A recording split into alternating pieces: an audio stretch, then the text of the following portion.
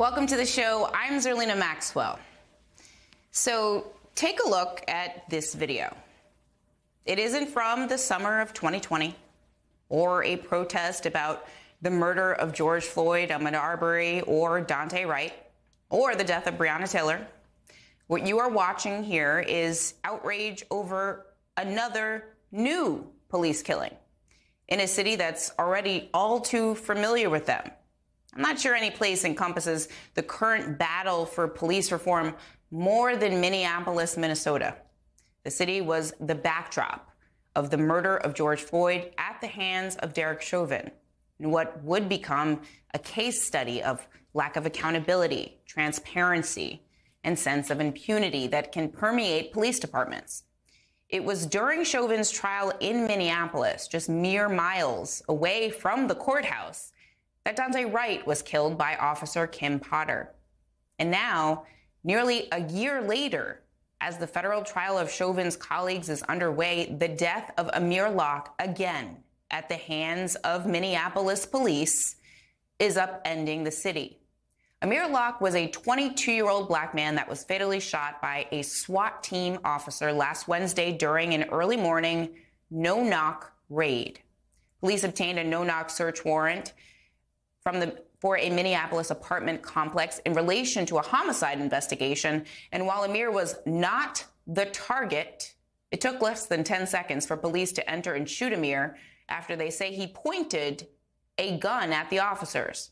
So I normally don't play graphic body camera footage on air, but I think it's important in this particular case, so you can understand why advocates are questioning what police have revealed about the shooting and also calling for an end to all no-knock warrants.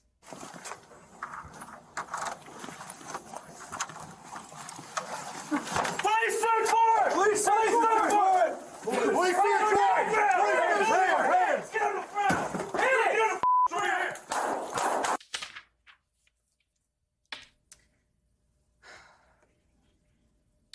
Minneapolis police initially said officers loudly and repeatedly announced their presence before entering the apartment. The video appears to show them announcing as they walk in. Police also said Locke pointed his gun at them. But again, that's far less clear from the actual footage of what happened. And the video highlights the pitfalls of a no-knock warrant. Neither officer nor suspect are given enough time to process what they're actually seeing before firing a gun. Maybe Amir was dropping his gun. Maybe officers could have learned that he wasn't their guy. We'll actually never know. Interim Minneapolis Police Chief Amelia Huffman held a press conference with Mayor Jacob Frey after the body camera footage was released last week, during which she defended the officers' actions by emphasizing that they had to make a split-second decision. But she was interrupted by an activist tired of the same old script. Take a look. People are asking very simple questions that have still not been answered. Amelia, you're saying you want to be the chief? Then act like it.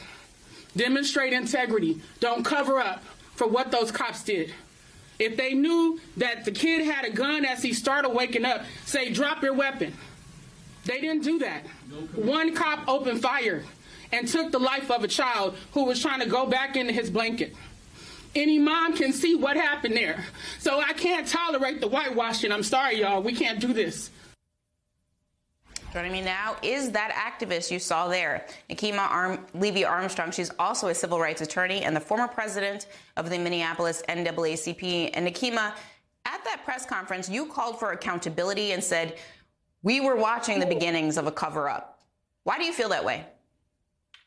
Well, I feel that way because the Minneapolis police chief was not being transparent, in my opinion, about the circumstances surrounding the killing of Amir Locke. So, for example, the Minneapolis police sent the picture of the gun that was in Amir Locke's hand along with bullets. And I felt that that was a way of making Amir look like a criminal, look like a suspect, when in reality, he was not a suspect in that situation. It really took Amir Locke's family actually sharing information about what really happened for the public to find out what really happened. If Amir Locke's family had not found out that he wasn't named in the search warrant, that he actually had a conceal and carry, that he was wrapped up in a blanket on the couch, asleep, when police officers entered that apartment, no one would know to this day. They would have been able to shroud the entire situation under the cover of an unfolding investigation through the Bureau of Criminal Apprehension, which is what they were starting to do. Additionally, oh, go ahead.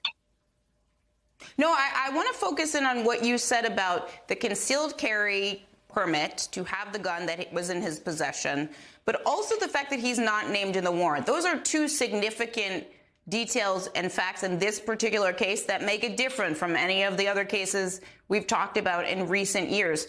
Talk about why those two details specifically are so important, and reiterate what you just explained, which is the family is the vehicle through which we learn this information, not the police department. Absolutely. And so thankfully, I know Amir Locke's cousin, who is pretty well known in our community, and actually so is his father. And so after I got a call actually that morning from Interim Chief Huffman, along with maybe a dozen individuals or organizations, letting us know that police had killed someone. They were executing a search warrant on behalf of apparently the St. Paul Police Department. And at that time, they said, and they entered the apartment, and the suspect the person had a weapon. And it was really intimating that they had gone in. It was a dangerous situation. They had a suspect who pointed a gun at cops, and the cops had no choice but to kill that person. However, when Amir's cousin called me later that evening, she actually relayed several key pieces of information, including Amir Locke's name, the fact that he was under 25 years old, and all the details I just mentioned. And they gave me permission to post this information on Facebook. And that is how the media found out, the news found out, the information came directly from the family. So yes, we were experiencing a cover-up. Additionally, in November of 2020, the mayor, Jacob Fry, issued a statement saying that he had essentially banned no-knock warrants with the exception of very limiting circumstances. So people were expecting no-knock warrants to only be used in an extremely exigent circumstance or a case of a hostage or something like that. Not this kind of situation, which the body camera footage bore out that looked like a scene from a horror movie, where you have officers using a key to enter an apartment and creeping in. And there was literally 9 seconds from the time that they entered to the time that they killed Amir. They also, when they found Amir sleeping, one cop kicked the couch. That's how Amir woke up. He literally had 2 seconds to react. And how did he react? He just looked up. He had his gun in his hand, not on the trigger. He had his gun on the barrel like a disciplined gun owner. And he had no chance to do anything, not even to breathe, not even to fully wake up, not even to say anything before police unnecessarily and violently took his life. So there's been a lot of conversation because of this case about no-knock warrants, and as a policy question, whether or not that is the right way for the police to behave. In the case of Breonna Taylor in 2020, she was also killed by police during a no-knock raid. 2022, we see Amir Locke killed by someone in a no-knock raid. Cori Bush's tweet, which we're putting on the screen, essentially makes this point. I mean, talk about the policy changes that we actually need, because I can't, if somebody barges through my front door in the middle of the night and say I am a legal gun owner, my first thought is somebody is breaking into my house, not it's the police. So speak to the policy question as to whether or not no-knock warrants are even good policy. Absolutely. Well, number one, I think that no-knock warrants should be banned across the board. We have heard about the case, the tragic case of Breonna Taylor being killed while police were trying to get into her home, trying to execute a no-knock warrant on behalf of someone who didn't even live there. Her significant other opened fire thinking that they were facing a home invasion. and the police fired back without even announcing themselves and killed a young Black woman. Here we see a young Black man in the comfort of his relative's home, in a deep sleep, and then police enter in and decide to take him out. And he was a licensed gun owner. I am a licensed gun owner. And what I've said in other press conferences is, listen, I can't guarantee that if someone came into my house, I wouldn't be in the same situation as Amir Locke with my hand on my gun, ready, thinking that it is an intruder or someone who was trying to harm me. So when it comes to Black folks, the message is sent that we don't have the right to bear arms as per the Second Amendment. A Black man with a gun, a Black man with a cell phone, a Black man who's walking, a Black man who's driving, a Black man who's minding his own business is too often seen as a threat. And that is evident in what happened with Amir Locke. But beyond that, in addition to Breonna Taylor and Amir Locke, thousands of families experience no-knock warrants every year, particularly low-income Black families. And it may not have resulted in someone being killed, but it has resulted in extreme trauma, people's homes being torn apart, children being petrified, and there is no accountability, no transparency, no changes to policies and laws. That has to end now. So the federal government needs to ban no-knock warrants, and states need to ban no-knock warrants as well.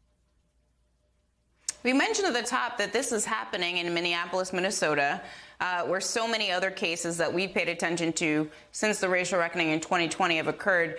And the judge, Peter Cahill, who oversaw George Floyd's murder trial, we learned that the judge signed this no-knock warrant. I mean, what does it say about the systemic nature of this issue? It's not just police we have to think about when we're thinking about the policy changes. I mean, the same judge was sitting over the trial and signed this particular warrant. Well, Zerlina, there's something we say in the streets when we're out there protesting, and it's the whole damn system is guilty as hell. And that's what this case demonstrates. From the person who, the judge, who signed off on the warrant, to the actions of the SWAT team, to the actions of the chief trying to cover up along with the mayor, to the actions of the people who are complicit when these things happen, when they fail to hold elected officials accountable. This is Jacob Fry's second term as mayor. The first term, he saw the murder of George Floyd in a worldwide outcry. And yet we still have no significant policy changes. And other people have been killed as well by police in the city of Minneapolis. And I think we lost sound for a second, but so we're going to have to leave it there. But Nekima Levy, thank you so much for being here to start us off on this really important story. We'll be closely following, I am sure, any developments that come. Thank you, and please stay safe. Donald Trump's campaign for president in 2016 relentlessly portrayed his rival, Hillary Clinton, as a straight-up criminal. Remember all the lock her up chants at Trump rallies and even at the Republican National Convention? I will not forget. How could you? And then there was this moment at the second presidential debate. When you talk about apology, I think the one that you should really be apologizing for, and the thing that you should be apologizing for, are the 33,000 emails that you deleted and that you acid washed. I remember that debate. Of course, like so much else that comes out of Trump's mouth, it was not true. Hillary Clinton's staff were told back in 2014, when she was Secretary of State, to delete personal emails, and the FBI found no evidence any work emails were intentionally deleted. But Trump kept riling up his crowds over Hillary's emails even after he was elected president. So it's especially ironic to learn that as president, Trump routinely violated the Presidential Records Act, which is a whole law. The Washington Post reports that he tore up everything, including briefings, schedules, and memos. Again, against a law. Sometimes he'd do it with one or two big dramatic tears of the documents. Illegal. Other times, he'd tear them into tiny little pieces. Illegal.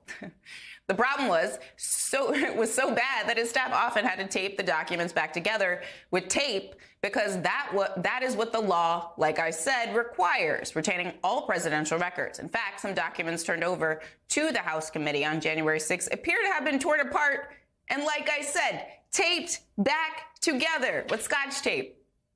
We also now know that Trump removed 15 boxes of presidential documents from the White House and took them to his estate in Mar-a-Lago. And the National Archives had to actually go to Mar-a-Lago last month to go retrieve them, which just sounds illegal.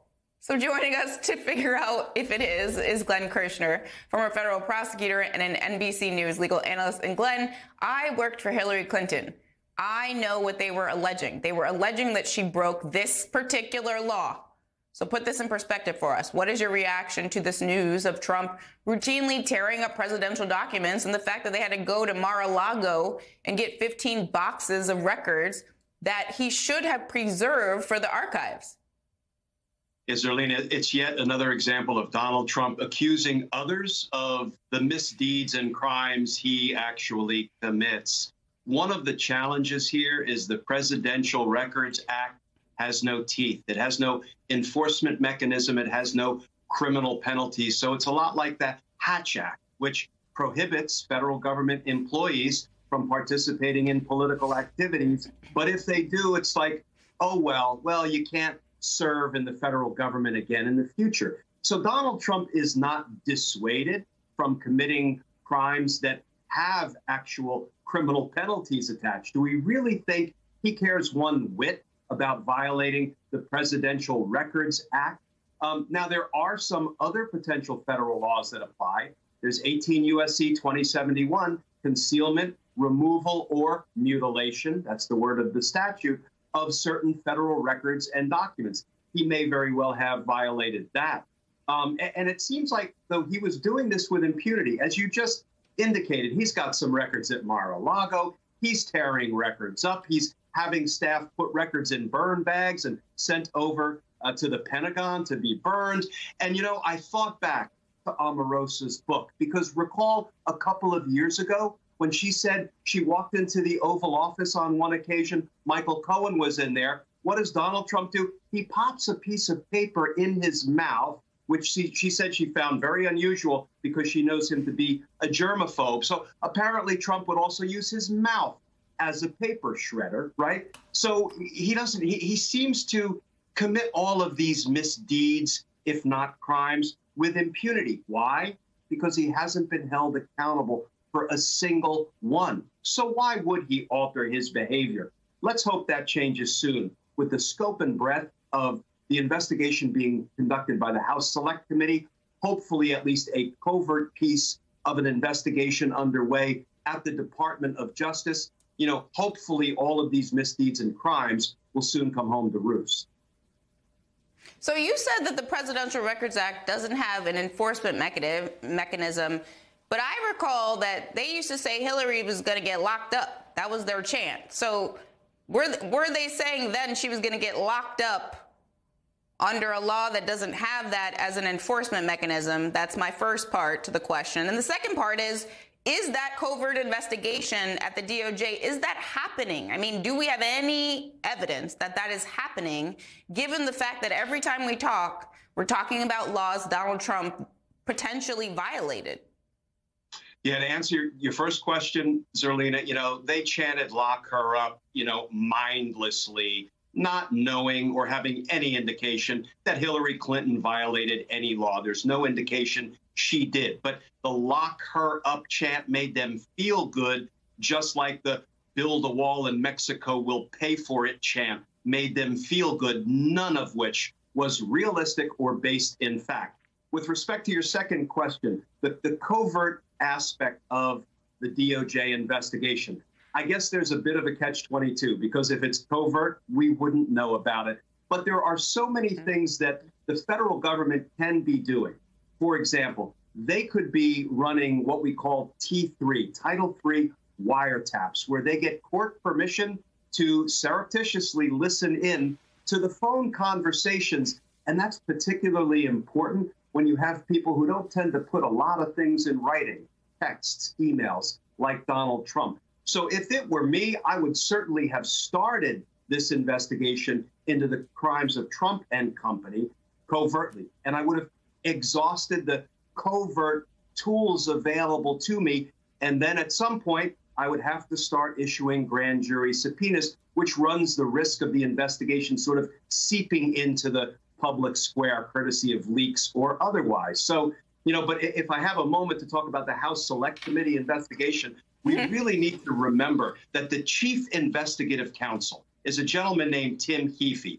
He was a contemporary of mine and my colleague at the D.C. U.S. Attorney's Office. He went on to be the U.S. Attorney for the Eastern District of Virginia. And let me tell you, Zerlina, Tim was not only a masterful tactician in his grand jury investigations, he was fearless. He actually was one of the trial prosecutors on the largest RICO trial ever prosecuted in the courts of Washington, D.C. And the way I see this investigation unfolding, where Mark Meadows says, I'm going to thumb my nose at the subpoena, fine. You know what we're going to do? We're going to subpoena and we're going to investigate all around Mark Meadows with those closest to him. And there's some indication the House Select Committee is doing it. So at the end of the day, they're going to have just as much information about what Mark Meadows did as if they had Meadows testify himself. Of course, he's been referred for criminal prosecution, and it may be that he's going to back his way into a conspiracy indictment as well.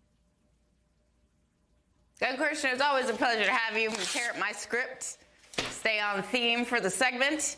But I also want to, as a serious note, I just want everybody to think about the first two conversations we had, because Amir Locke violated no laws. And we're just always talking about potentially laws Donald Trump violated and has received absolutely no punishment whatsoever, no accountability under the law. And that's something to think about as we go to break. Thank you, Glenn, for being here. Please stay safe. Coming up, the push on the Hill to unionize. We'll take a look at some of the key issues staffers want to deal with. We'll be right back.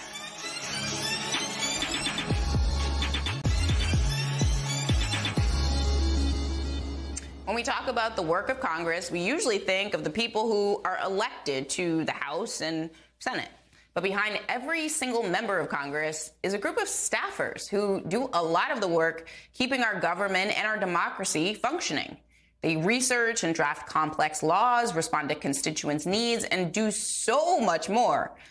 We don't usually hear much from congressional staffers because they do so much of their work completely behind the scenes and out of public view. But that seems to be changing. An Instagram account called Dear White Staffers is calling attention to allegations by congressional staffers about low pay, hostile work environments, and racial and gender discrimination. The account is anonymous, and we have not verified the authenticity of the posts. But this comes at a time when congressional staffers have announced a plan to organize a union. Union organizers say that working conditions for congressional staff vary from one office to another. But one problem in particular for junior staffers appears to be they're not making enough money. They're talking about low pay. Roughly 1 out of every 8 congressional staffers makes less than a subsistence wage, according to one report. And one problem with the low pay is a failure to recruit people of color who can't work for just a little bit of money. Only about 3% of top Senate staffers are black, and fewer than 4% are Latinx. Joining us now, Kurt Bardella. He's a former Republican congressional aide and is now an advisor to the DNC. Also with us, Michael Singleton, a political analyst.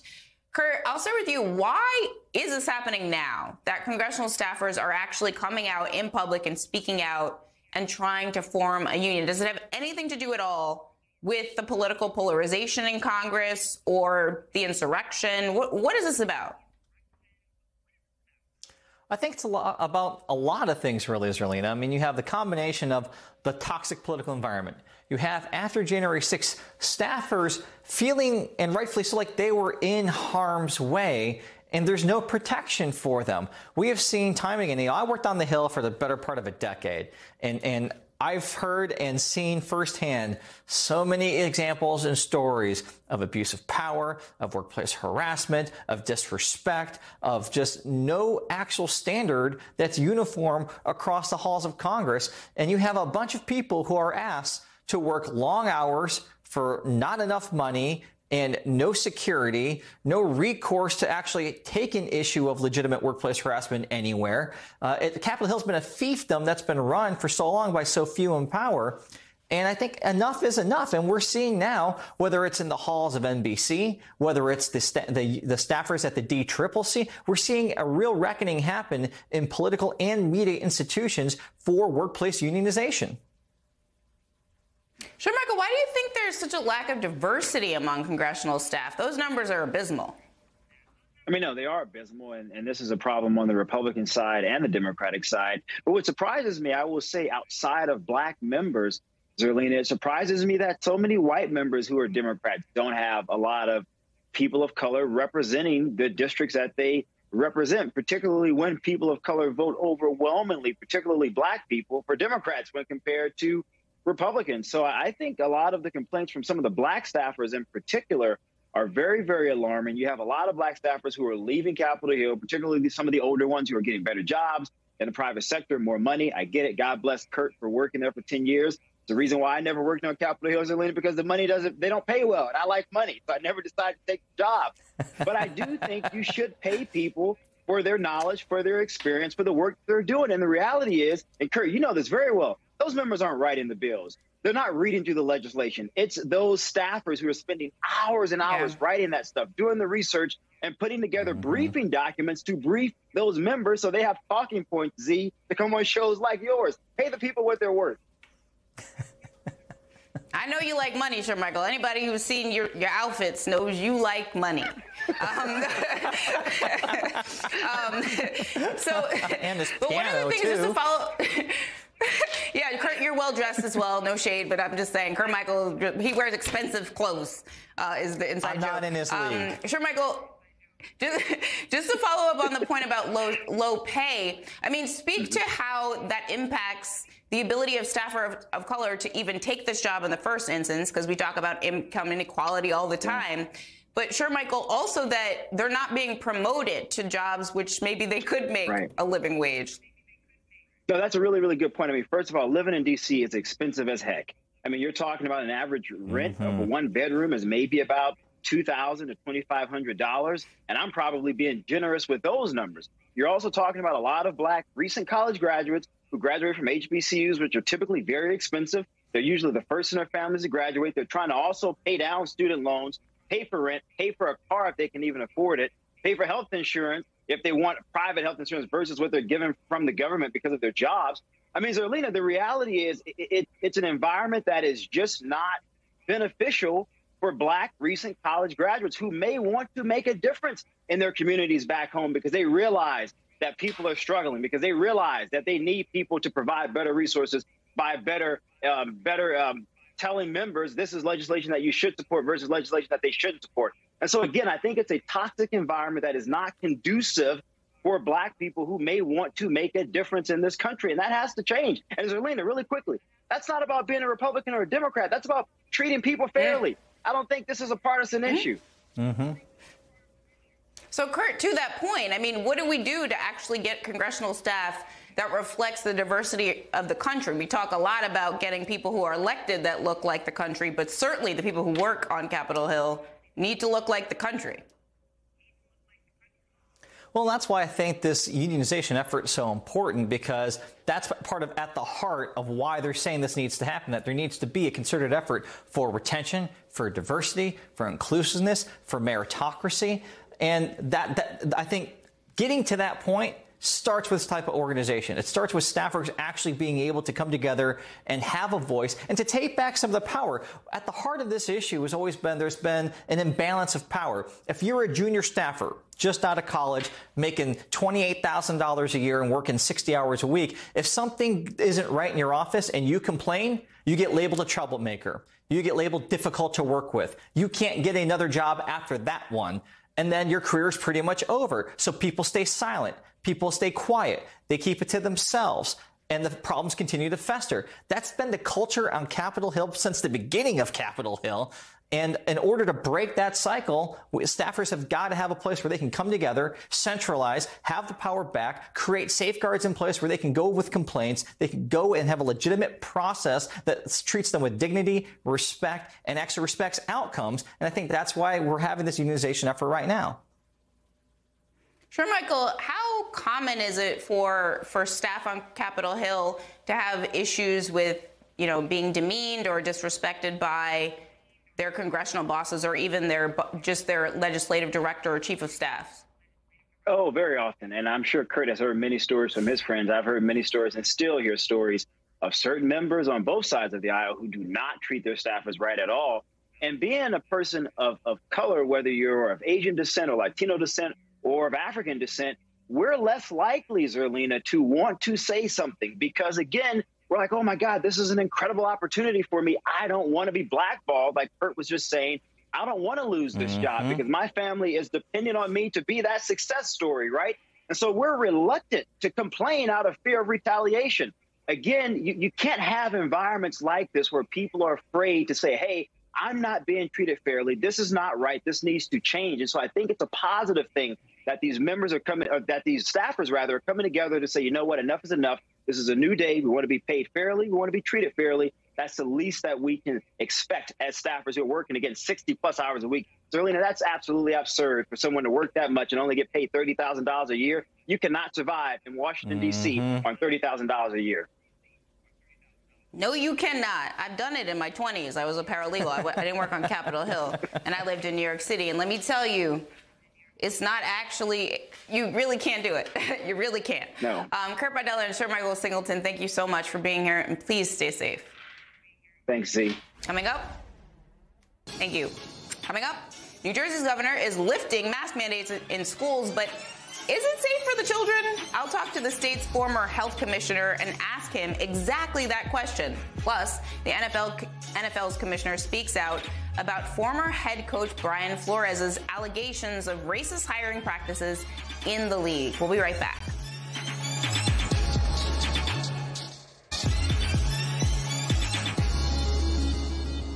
I was really going to do like the wax on, wax off thing, but I'm not. Mask on, mask off is what many parents across the country consider each morning before sending their kids off to school, especially as the number of states with school mask mandates dwindles. Here's a look at the states currently that have mask mandates in schools. That is not very many. Today, New Jersey, Connecticut, and Delaware governors announced they are lifting mask mandates in childcare settings within the next few weeks. And other states, including New York and Rhode Island, are considering removing their mandates as well. But you know what my concern is? Is this movement rooted in science, or is this just politics and people folding to political pressure? Joining me now is Dr. Sharif El-Newhal. He's the president of University Hospital in Newark, New Jersey. So, doctor, what is the science telling us? Should states be lifting mask mandates in schools right now?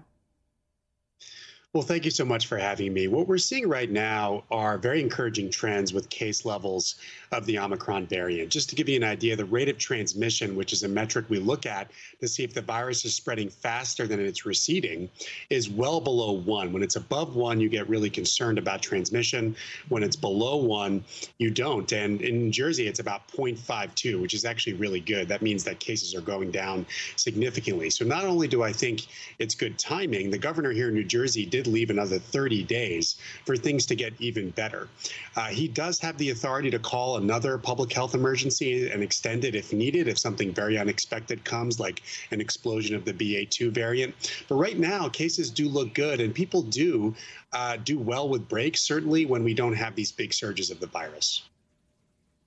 In terms of the immune compromised and folks that they're still vulnerable even though there are vaccines and many millions of people have been vaccinated, in terms of mask mandates to protect them, is that one way to think about them at this point? And removing them, does it put them in any more danger? Well, it's extremely important to protect immunocompromised folks as well as the elderly, the two highest risk groups of individuals, which of course fall under many different stripes and categories. Folks who are immunocompromised do qualify for 4 shots, and they should be getting 4 shots. And we should certainly be getting the oral therapeutics as quickly as possible to every possible location where immunocompromised and elderly people might be. If we're able to do both of those things before these mask mandates are lifted, then I do think that it would be an overall safer environment for them. And it's, of course, extremely important to protect that population. Should this be based on vaccination status? You can only take your mask off if you've proven that you've been fully vaccinated? I think the more important metric is actually community level vaccination rates, especially when we're now close to levels of herd immunity, arguably, when it comes to the Omicron variant spreading so much. And of course, vaccinations, which are now widely available. In fact, New Jersey is well over 85% of everybody eligible who've gotten at least one dose of the vaccine. And there's a big contrast across the country for vaccination levels. But we're certainly at a point where community immunity is actually at a high enough point where I think this is appropriate. So New Jersey is one state in, a sea of many, right? And we showed the math there that there's only a handful that still have mask mandates. So if New Jersey has that high vaccination rate and New Jersey's transmission is low, what does that mean for the rest of the country, right? So every state is not in the same grid position that New Jersey is in. Do we still need to sort of overprotect and keep masks even longer because, Texas exists and airplanes do too? Yeah, it's a very important point. I think, again, the local immunity levels from vaccination really do matter. And so I'd be more skeptical about doing this in a state where you have lower vaccination rates for that reason. But I do think the Omicron variant did change the picture of immunity in this country and across the world. If you got it, if you were unvaccinated and you survived it, you are immune for at least a period of time. And so I do think we will see significantly receding rates in the next couple of months. Please God, help that be the case, because we've been wrong before. But that's what epidemiologists are projecting. And so at least giving a reprieve, if you can, for a period of time, to parents when it comes to masking in schools, and certainly adults individually when they're going into public places, makes sense where we're in the troughs of the wave of this virus. So as a parent yourself, will you be sending your kids to school with a mask, even if the state's mandate is lifted next month? Or are you comfortable, given all of the data you just laid out, sending them without? I will be. My 6-year-old daughter is fully vaccinated. That certainly gives me a lot of, peace of mind when it comes to this decision. And she will be going to school in a place where a lot of folks may not be masked. But again, an overall lower community transmission levels. And my kid being fully vaccinated, I will be comfortable sending her to school. Dr. Elnula, thank you so much for being here and helping us talk through this. This is a debate I'm sure is happening all over the country, in every household, in every state, in every locality. So it's great to have you on. Please stay safe. Thank you again. NFL Commissioner Roger Goodell broke his silence over the weekend on the controversy surrounding former Dolphins coach Brian Flores' lawsuit against the NFL. Flores is suing the league and 3 of its teams alleging racial discrimination within their hiring process. In a move with the appearance of a united front, all 3 of those teams, the Dolphins, Broncos, and Giants, along with the NFL, denied Flores' allegations. And then Roger Goodell entered the chat. In a memo Goodell sent Saturday to the heads of all 32 teams, he wrote in part, "We have made significant efforts to promote diversity and adopted numerous policies and programs which have produced positive change in many areas. However, we must acknowledge that particularly with respect to head coaches, the results have been unacceptable." And that's right. After saying Flores' allegations were without merit, Goodell then agreed the league has failed to make progress on diversity among head coaches. No contradiction there, I suppose. Flores' legal team isn't buying it, though. They issued a response to Goodell's memo, quote, saying more of a public relations ploy than a real commitment to change. And joining me now to break this all down is Brandon Scoopy Johnson. He's an analyst at Bally Sports Network. So what is your initial reaction to Roger Goodell's memo? I'm conflicted because I definitely think that when you look at the head coaching practices as it relates to the Rooney Rule and other things, it has not really benefited people of color. And I think that there needs to be a better job taken in actually finding people who are qualified. I definitely think that when you look at other sports leagues, particularly the NBA, they've been more progressive as it relates to their hiring practices. When you look at their hiring of coaches this past offseason, I think 6 or 7 of those head coaches were Black men and they were qualified. And so when you look at the NFL, I think the Rooney Rule is something that people use to kind of sound as if you're progressive, but sounding and looking are two different things. It kind of goes back to what your parents say, believe what you see, not what you hear. I mean, tell us more about the Rooney Rule, right? Because I think that, you know, if you've never heard this before, this sounds good, but under the surface, as you're sort of explaining here, and I want you to sort of unpack this, it doesn't actually result in more diverse hiring. And I don't know. I'm a Nacian. I don't really watch the NFL as much as I watch other sports leagues. I imagine a league that's this percentage of black players has a lot of people that would be qualified to coach an NFL team in some capacity. So why is it that the Rooney Rule isn't resulting in a more diverse slate of coaches in the NFL? So in layman's terms, essentially the Rooney Rule injects the notion that you interview people of color, particularly black men, to be in a position to talk with the teams like the Patriots, the Giants, the Cincinnati Bengals, the Los Angeles Rams, if you will, before maybe they talk to some of those other counterparts who may not be of color.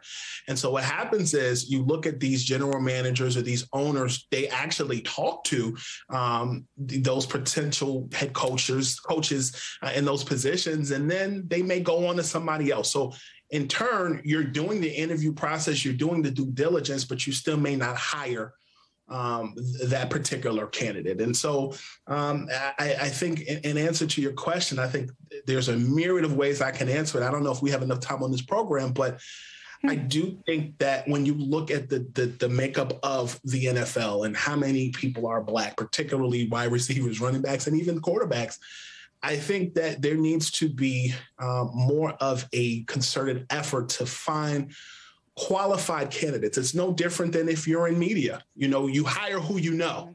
So oftentimes you hire your friends, you hire your girlfriends, you hire your cousin baby mama's best friend, you know, people who you know. So in this case, they just don't happen to be black. And so I think in this instance, you got to kind of dig a little bit harder than what you've done. And I think just in today's climate, the optics are not good. Even if you're sending out press releases, even if you're saying we're sorry, a lot of people from Missouri, you got to show them. Well, I think it's the difference between saying, like, I'm going to try to do something. You know, like if you're like, I'm going to try to work out today. You're not going to work out. You better put that workout on your schedule because I'm working at 2 o'clock, right? Otherwise, it's not going to happen. And like, I'll try to hire more diverse coaches, but then you won't. You're not going to. You need a quota. You need a goal, and it needs to be specific. So the Guardian wrote a piece that the NFL is a microcosm, essentially saying that it represents what's happening in the country. And black people see some progress, but then they always face a backlash. The article cites the racial process of Reconstruction followed by century-long backlash of lynching and voter suppression and other Jim Crow and discriminatory laws. Do you see a parallel between what's happening in the NFL, just in terms of representation among head coaches and other coaching staff, and just what's going on in the country? Yes, because I think for a long time, it's been unchecked. These are conversations that we were all having at our kitchen table. You got to be 10 times better to be deemed half as good. And I think that in this instance, I think just us being in the house, COVID, George Floyd, and many of the other racial things that have been called to the carpet, I think this is just another instance of people calling out. And I think that in this instance, there's a lot of people who have felt slighted in positions of prominence, particularly being a head coach of a football team. It's no different than your parent or your aunt or your uncle being slighted for a position that you knew you had the education, the background, and somebody else got the job just maybe because maybe they were part of a fraternity, or they were part of or they knew somebody who gave a reference. I think that's just life. That doesn't make it right. But I think in this instance, someone spoke out. And you don't get that change unless someone speaks out and unless something's done about it. And I think in a week where we're supposed to be talking about the Cincinnati Bengals and the LA Rams and the Super Bowl this week, and then last week we're talking about Tom Brady's retirement, we're supposed to be talking about the game on Sunday. We're not supposed to be talking about Flores. We're not supposed to be talking about lawsuits. And to put on a Super Bowl show with black talent also doesn't mean that we've evolved, because we're more than just entertainers. We definitely should be in positions. And we even saw that at the quarterback position. For many years, that position was highly coveted as just not a position that you saw a black man play. He wasn't smart enough. He didn't pass the Wonder League test. He didn't do this. So I think where we are right now as a society, I think everybody can cancel as much as they want to. But at the end of the day, money talks, foolishness walks. And in this instance, the foolishness may cause some teams and some organizations to have to pony up some money. Look, I think it's a good point that we are not talking about the upcoming Super Bowl. We're talking about this. Scoop, thank you so much again, as always, for being here today and discussing this with us. Please stay safe. The world has been waiting to see missing Chinese tennis star Peng Shuai. And over the weekend, she actually did her first formal interview with Western media. In an interview with a French sports outlet, Peng thanked international athletes and the Women's Tennis Association for reaching out and claimed her apparent disappearance was, quote, a huge misunderstanding. She also denied her initial sexual assault claim against a top Chinese Communist Party official that led to the global outcry, saying, I never said anyone had sexually assaulted me in any way. Peng also formally announced her retirement from the sport of tennis. I think it's important to note a few things here. Peng was accompanied to the interview by Chinese officials. The French news outlet agreed to submit questions in advance of the interview, and her answers in Chinese were translated by a Beijing Olympic Committee official. Important context there. Coming up, Black American consumers are spending more money than ever before, but how do we get the racial wealth gap to actually reflect that? We'll be right back.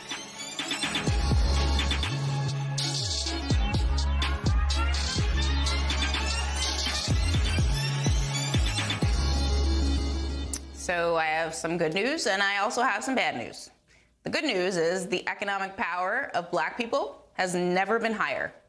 A recent report from the University of Georgia says the spending power of African Americans has risen to $1.6 trillion just over the last year. That means the ability of Black people to buy, save, and invest has increased by 171% since 2000. But now for the bad news. The bad news is that none of this is doing much to help close the racial wealth gap. Black households still hold less than 3% of wealth in the country, despite accounting for nearly 16% of the U.S. population. Only about a third of Black households own equity investments like stocks, compared to 61% of white families. And of course, there is racism, which according to one Citigroup estimate costs the U.S. economy more than $16 trillion.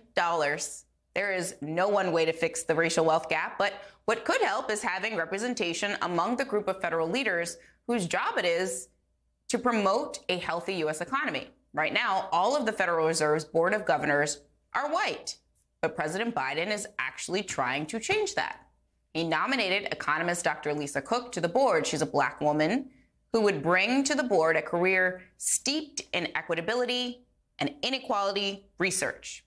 But of course, she's facing pushback from some Republicans who have accused her of liberal advocacy. Joining me now to discuss is David Clooney, the executive director of the Black Economic Alliance. And David, Lisa Cook had already published research on how federal policy could help improve economic growth through better opportunities for people of color and communities of color. So speak to how having someone with that focus and background at the Fed, the Federal Reserve, could help close the racial wealth gap. Well, Zerlina, thank you for having me on. And I think you framed it properly in the lead-in, in that this is a huge missed opportunity for the economy to close the racial wealth gap. You know, beyond the Citi report that you noted, there's also a recent Brookings report that showed the U.S. economy has lost $51 trillion of GDP output since 1990 as a result of racial inequality. So at the Fed, in the more than 100-year history of the Federal Reserve, we've only had 3 Black Federal Reserve governors. There have been almost 100 in the 108-year history. And the Black Economic Alliance, alongside our partners at the Joint Center for Political and Economic Studies, the National Urban League, and a number of other Black-led organizations, we're very adamant with the administration about the opportunity and the need to have more representation around the table of 7 Federal Reserve governors, so that when we're setting banking policy, when we're setting monetary policy, and when we're talking about what full employment for the U.S. economy looks like, we have people with the proper lived and professional experience to understand exactly what we're going through with racial inequality right now, with income inequality, and to have both Dr. Lisa Cook and Dr. Philip Jefferson, who is a unique and rare mix of an economist who has done both, is an expert in macroeconomics and monetary policy, but also has studied intensely in income inequality and poverty. That's exactly the kind of perspective we need, and we need folks bringing that perspective to banking policy and to everything that the Fed does. Why is there such a big disconnect between spending power and wealth? I mean, black people hold 10% of the nation's spending power, but only 3% of its wealth. Is that only because of representation? What are some of the factors that lead to those numbers and that disparity? No, again, I think you touched on this in your lead-in. Systemic racism has led up to generational gaps in wealth building. And, if we think about just two examples after the well, first of all, black people have been in this country for over 400 years. Almost 2/3 of that time was in bondage. So let's start there. For the time that we have been, out of slavery, obviously there were legal and significant barriers put in front of us that were really obstacles to us getting involved and having full participation in the democracy of America as well as the economy. And I would venture to say those obstacles are not completely gone. We've never achieved full participation. And the two examples I would cite, as instructive are after the New Deal, after the Great Depression, as well as the GI Bill, two of the fastest avenues to wealth building, particularly focused on home ownership. And, the Federal Housing Administration that was created by the National Housing Act of 1934, for over 30 years, the loans, the federally backed affordable home loans that were given by the government, 98% of those loans went to white borrowers. So you think about the multiplier effect and the generational impact of wealth building that was created over generations and passed on over generations. And even the reality, we know appraisal bias, the reality that black homes either in black neighborhoods or that, have kind of instances of black art and black pictures around them are in fact valued lower and there have been blind studies done on that recently to show that race is a factor in driving down the value of a home. So it is really structural and it is really generational. And what we're trying to do in the Black Economic Alliance is build a new infrastructure for wealth building that intentionally goes to some of these obstacles, removes them, and creates pathways for black people to build wealth at scale. Just in the last minute here, what does that infrastructure look like? I mean, for those folks watching at home, how do they become not another statistic in this disparity, and how do they attempt to at least start to build and increase their own net worth? So I think we've seen some promising things post George Floyd, and the just historical and unprecedented rhetorical and financial commitments that have been made by the private sector around lending to black borrowers, around venture capital. Less than 1% of venture capital finance was going to black founders before 2020. We've seen a threefold increase in 2021, but that's still a small percentage, less than 3% of venture capital finance is going to black founders. What that infrastructure looks like is a financial system that treats black borrowers fairly, then that's both, the people who are making the loans, but also algorithmic bias. It is not, my point about this being systemic is even when you have machines making the decisions, they still rate black borrowers to be higher risk and a lower value borrowers. So we have to really go to the entire system of how black people interact with the financial system. You talked about the stock market, but really we need to be building wealth and have more disposable income to be able to invest in our future. David Clooney, it's been great to have you. Thank you so much for being here and helping us understand this. Such an important topic. And again, it's Black History Month, so we are trying to make sure we're covering all aspects of the Black experience. Thank you again. Please stay safe.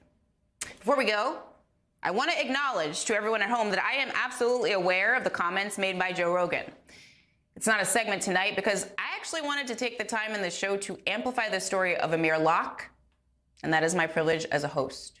That does it for me tonight. I'm Zerlina. Be sure to follow us on Facebook, Twitter, TikTok, YouTube. Mehdi is up next.